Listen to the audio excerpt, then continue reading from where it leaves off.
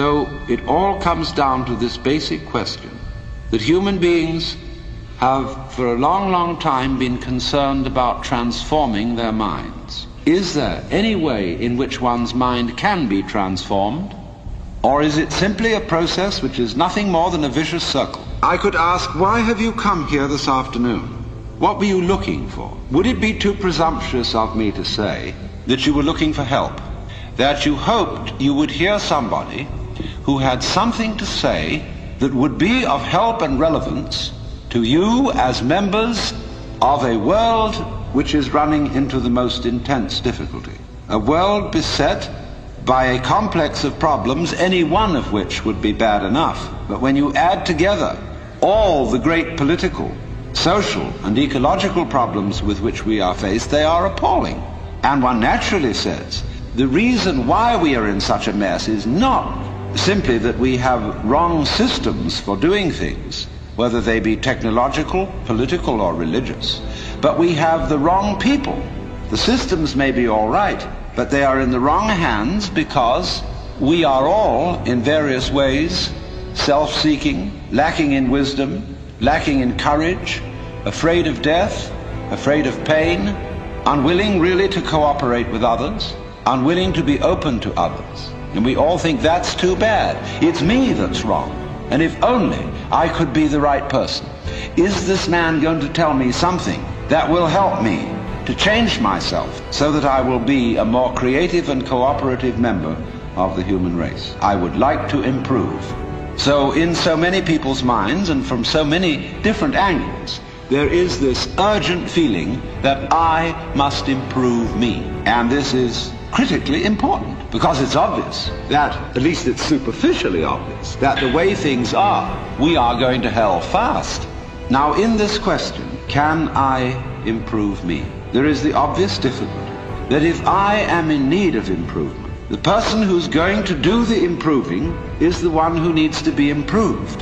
And there immediately we have a vicious circle. All right, you want grace? Well, ask God, maybe he'll give it to you. And the theologian will tell you, yes, God gives his grace freely. He gives it to all because he loves all. It's here like the air. All you have to do is receive it. Or a more orthodox, a Catholic Christian would say, all you have to do is to be baptized, to take the holy sacrament of the altar, the bread and wine, the body and blood of Christ, and there is the grace right there. And it's given by these simple physical means so that it's very easily and readily available. Well, a lot of people got baptized, and it doesn't always take.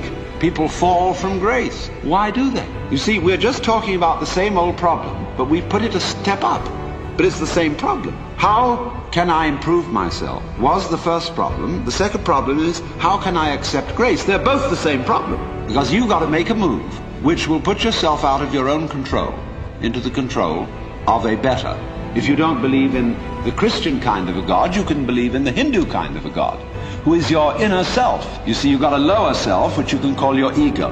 That's that little scoundrelous fellow that's always out for me. But behind the ego, there is the Atman, the inner self, the inward light, as Quakers would call it. The real self, the spirit, which is substantially identical with God. So you've got to meditate in such a way that you identify with your higher self.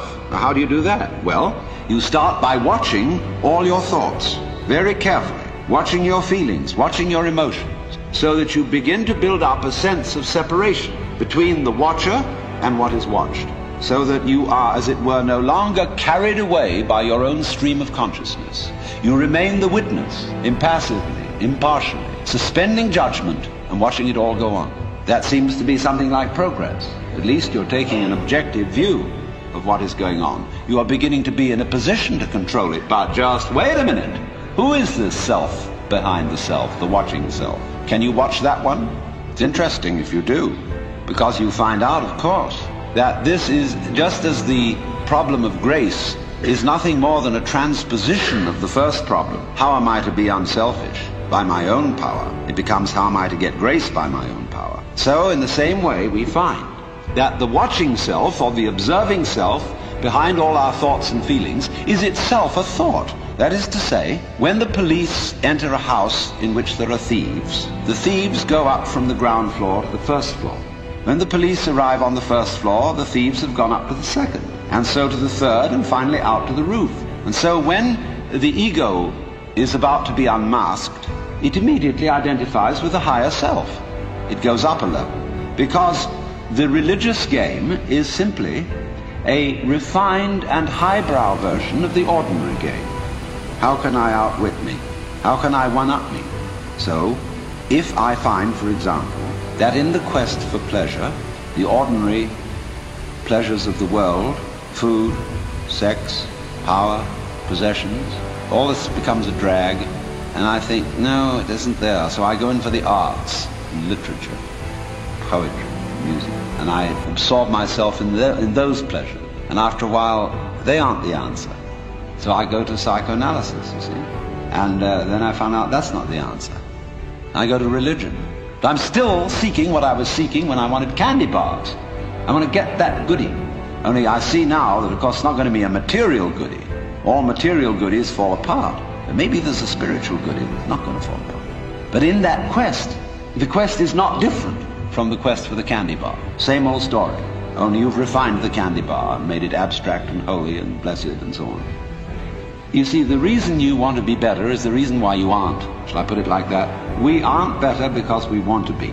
Because the road to hell is paved with good intentions. Because all the do-gooders in the world, whether they're doing good for others or doing it for themselves, are troublemakers. On the basis of kindly let me help you or you'll drown, said the monkey, putting the fish safely up a tree.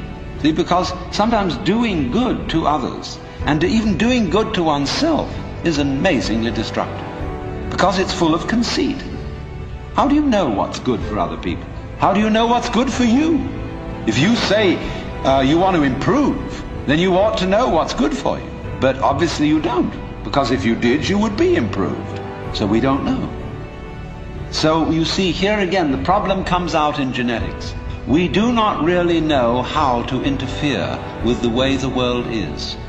The way the world actually is an enormously complex, interrelated organism. When you come out with beautiful eyes, blue or brown or green as the case may be, you don't congratulate yourself for having grown one of the most fabulous jewels on earth. So it's just eyes. And you don't account it a virtue. To see, to entertain the miracles of color and form. But that's real virtue. Virtue in the sense, the old sense of the word, as strength, as when we talk about the healing virtue of a plant. That's real virtue. So in a way, the moral or the immoral of these considerations is that if you are really aware of your own inner workings, you will realize there's nothing you can do to improve yourself. And this also goes for society. We can change society. We can get enormous enthusiasm going out of the idea that there is a revolution afoot and that this revolution is going to set everything to right. Do you know a revolution that ever set anything to right? Whether the revolution came from the left wing or from the right wing? So, let's look at this thing from another point of view, which you will at first think highly depressing. Let's supposing we can't do anything to change ourselves. Suppose we're stuck with it. Now that is the worst thing an American audience can hear. There's no way of improving yourself, because every kind of culture in this country is dedicated to self-improvement. So here's the situation, you see. There is no, the whole idea of self-improvement is a will-o'-the-wisp and a hoax. That's not what it's about. Let's begin where we are. What happens if you know beyond any shadow of doubt that there is nothing you can do to be better?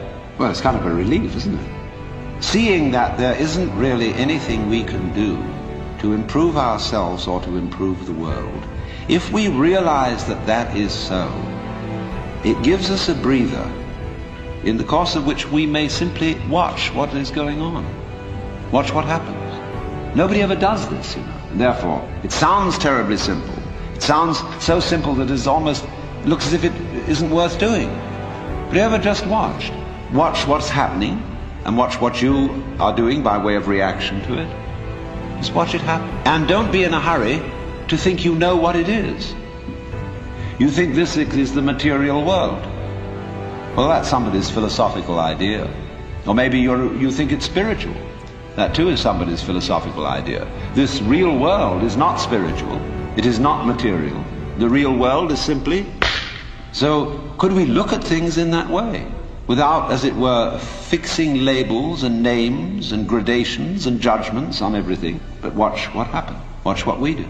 Now you see, if you do that, you do at least give yourself a chance.